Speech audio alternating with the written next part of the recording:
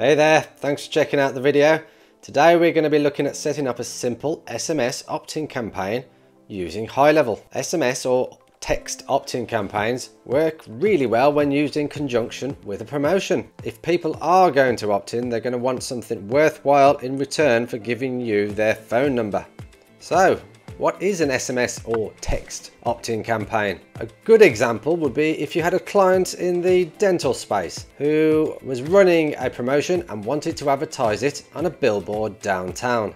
Dr. John here is doing just that, offering a 20% discount for passers-by to text the word SMILE to his phone number. Inside HighLevel, you can set up a trigger to watch for SMS messages containing the exact word or phrase and then reply with the power of automation. And that is exactly what we're going to learn how to do now. For such a useful and powerful function, it's incredible how easy it is to set it up with a HighLevel workflow. We start by creating a new workflow, and we'll start from scratch, so just click continue.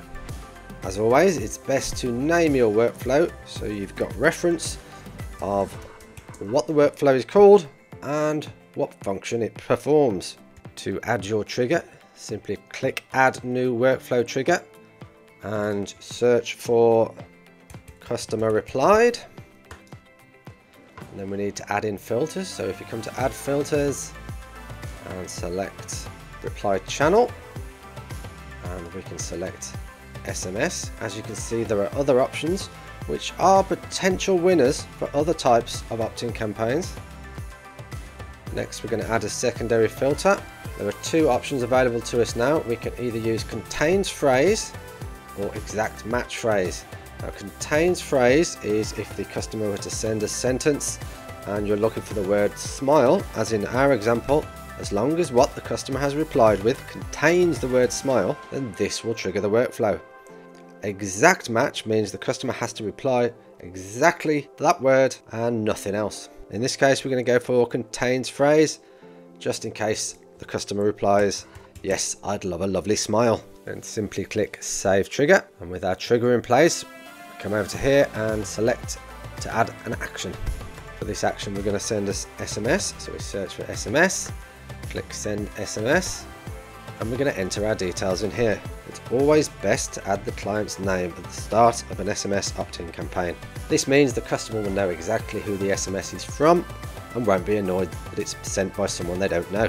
And simply type your message.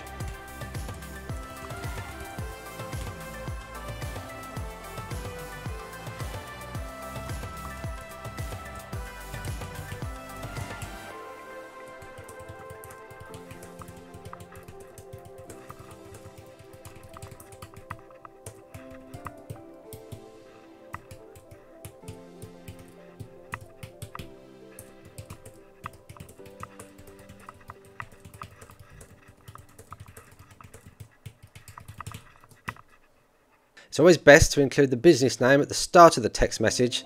The customer will read that first and they won't be annoyed because they've requested this SMS message. Then simply come down to the bottom, click save, turn it from draft to publish, and then click save again. And there you have it. It's as simple as that. When a customer replies in the SMS channel containing the phrase smile, they will receive the corresponding SMS message. You may want to add this person to a pipeline, so we can use the create opportunity workflow action to add them to a pipeline. You may be wanting to text Dr. John as well, just to let him know, so we can do that using an internal notification and sending him an SMS. One potential great follow-up for this would be to add in a wait. We select, say, 7 days. Just name the action as well. We can wait 7 days to see if this potential customer goes on to book an appointment. As long as your appointment workflow applies a tag when the appointment is booked, you could add an if-else statement, like so, that checks to see if the contact has had the booked appointment tag applied. We just name this branch as yes booked and save. If the tag hasn't been applied, we can send another SMS message.